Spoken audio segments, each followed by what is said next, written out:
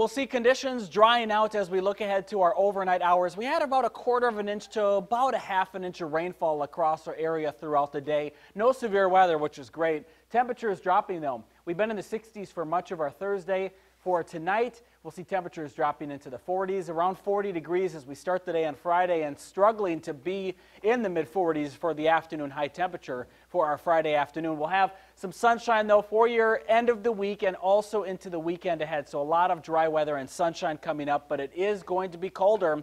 48 degrees for the high temperature in Virginia Beach tomorrow. The wind chill will be in the 30s, so it'll be chilly out there. The north wind will be about 10 to 15 miles an hour.